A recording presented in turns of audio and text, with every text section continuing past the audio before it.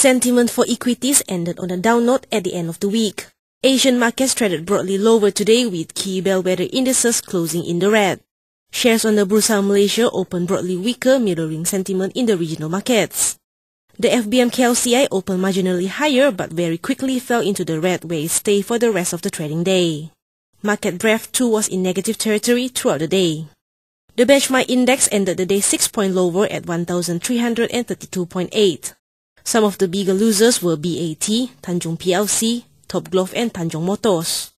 There were almost 5 losing stocks for every 2 gaining ones at the close. DG and Eon Capital were some of the notable gainers for the day. Trading volume dropped to less than 784 million shares, down from the average of roughly 1 billion shares transacted in the preceding 4 trading days. K&M was again the most heavily traded stock for the day.